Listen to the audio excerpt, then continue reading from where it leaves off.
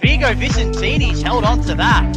What he made of Visentini's performance shifter. He's the key ruckman for the Dragons. I've loved his development here. He's a boy at 203 4 centimetres, 6'8". He's athletic, mobile, wins a lot of the footy too for a boy that size, and averages over 20 hit-outs as well. So he's got real AFL potential. On kick down the line with the ball as a target. Visentini floats in from the side to take the mark. And pass out the back.